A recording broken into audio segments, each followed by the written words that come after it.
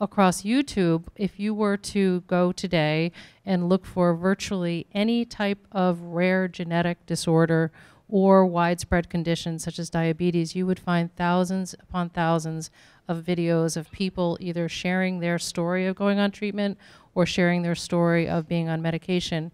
And there's literally something for everyone. So in trying to understand better what are people's motivations, we've done surveys both of doctors and of patients, people living with chronic conditions, and said, you know, how do you feel about using social media? What are your motivations for using it? Nearly 80% of people living with a chronic condition say that they use social media to find other people living with conditions like them. 40% of them said it's extremely important to their life.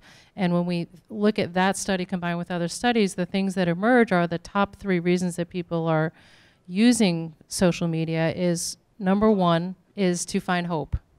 That is the number 1 reason. They're seeking patients like themselves, and they want to find hope. The other 2 reasons that they're looking for are to find other patients like themselves, get information about treatment, but then also just to live with chronic conditions. And interestingly, when we survey doctors and we ask them about using online video and sharing it with patients, the things that they're looking for are along the same lines.